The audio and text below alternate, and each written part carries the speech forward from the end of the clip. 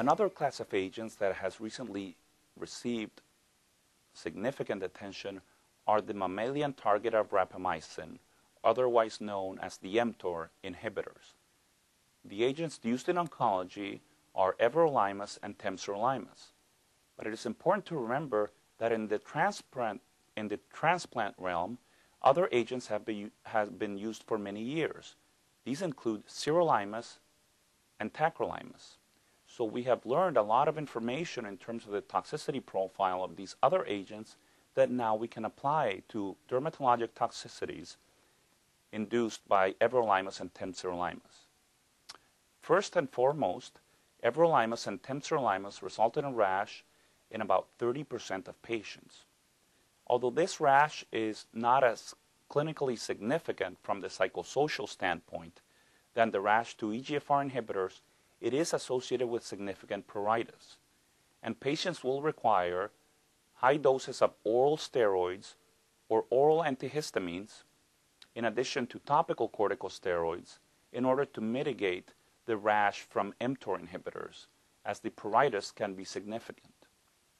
So I recommend in patients that develop a rash that usually has different morphologies with mTOR inhibitors to be treated with high-potency topical corticosteroids initially.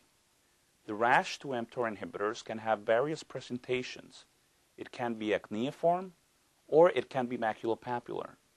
Again, going back to the notion that acneiform rashes should be treated with oral antibiotics and topical corticosteroids, and maculopapular rashes ideally treated with topical corticosteroids if they are grade 2 or grade 3 in severity with oral corticosteroids, and due to the associated incidence of pruritus with the mTOR inhibitor-induced rash, also oral antihistamines may be of benefit.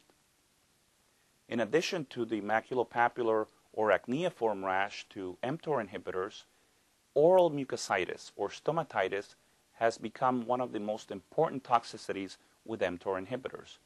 Because unlike mucositis to cytotoxic chemotherapy, with mTOR inhibitors, what you find is that in about 40% of patients, they will develop these discrete, well-defined, round, white lesions inside the mouth, especially the tongue, as well as the buccal mucosa. These lesions are very painful, and patients report that they cannot speak or even eat because of the pain associated with these lesions. Many people resort to using magic mouthwash, which is available in different formulations across the country and across the world. But the one thing we do know is that magic mouthwash does not work. And there has been one paper that has been published that has shown that magic mouthwash was not effective in the treatment of mucositis induced by cytotoxic agents. And from my experience, I feel that when patients use magic mouthwash, the only benefit that they report is that their mouth becomes numb for about 30 minutes because of the lidocaine, but then they go back to baseline.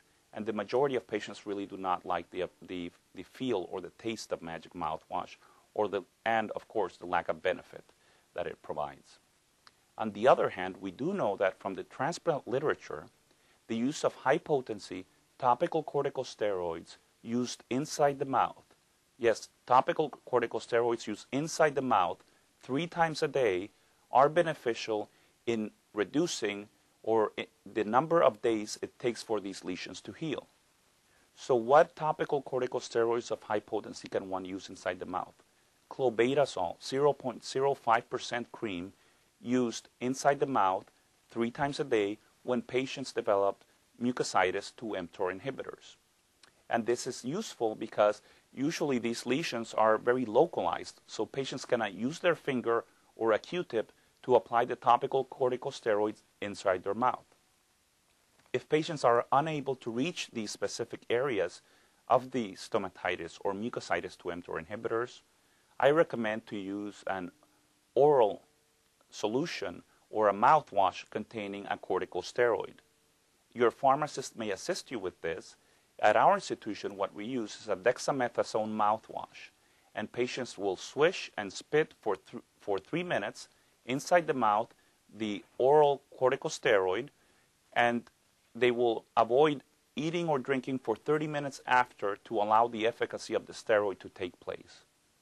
There was a recent abstract published on the use of topical corticosteroids for mTOR inhibitor induced mucositis, showing the benefit of these topical agents in minimizing mucositis. So there is one thing that is important to remember from mucositis to mTOR inhibitors is that topical corticosteroids of high potency used inside the mouth usually only need to be used for less than a week. These are to be applied 3 times a day, and patients should avoid eating or drinking for 30 minutes after they apply the topical corticosteroids.